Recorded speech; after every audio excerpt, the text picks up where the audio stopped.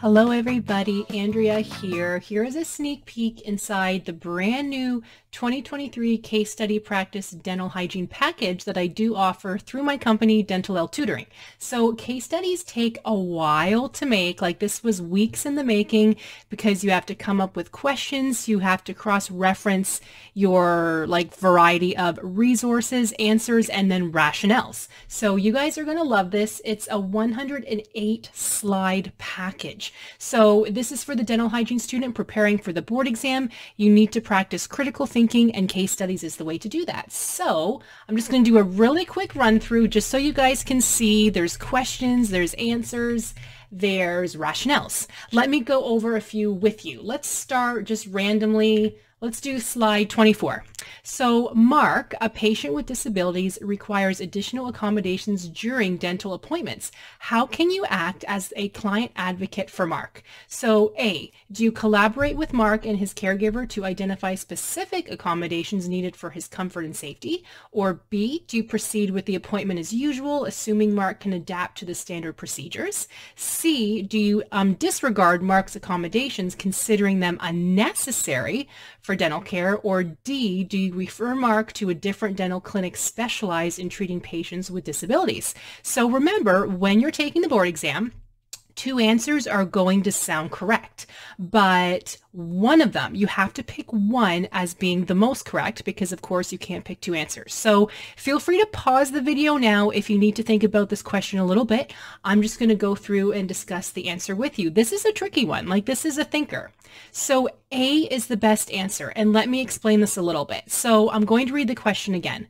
Mark, a patient with disabilities, requires additional accommodations during dental appointments. How can you act as a client advocate for Mark? So the best answer is you want to collaborate with Mark and his caregiver to identify specific accommodations needed for his comfort and safety. So A is the best because this is you acting as a client advocate. You understand that Mark has special needs, and working together with him and his caregiver is the best way to go about things, because although it doesn't say what type of disability he has, it doesn't say what his special needs are. But as an example, let's say Mark was in a wheelchair.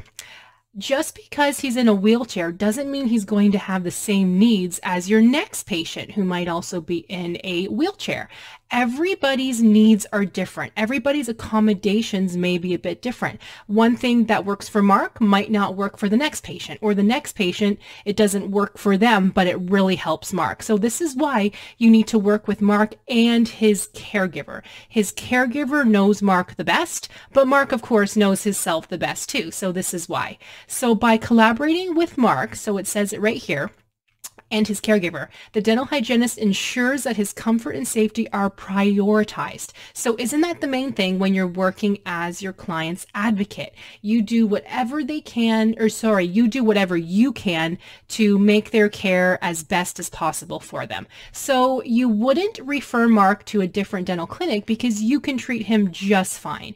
You, of course, I'm sure none of you picked C, but you, of course, wouldn't just disregard everything, and you would not do B either, because you're not assuming just standard procedures, because it says right here he needs additional accommodations. So I hope this helps you guys. This is part of, again, the 2023 Case Studies Practice Dental Hygiene package for dental hygiene students. I literally just finished this yesterday, June the 1st, so depending on when you're watching this video, this is brand new. Nobody has it yet, not even my VIP members, because this is something separate. So I will leave the link for you guys down below to purchase this.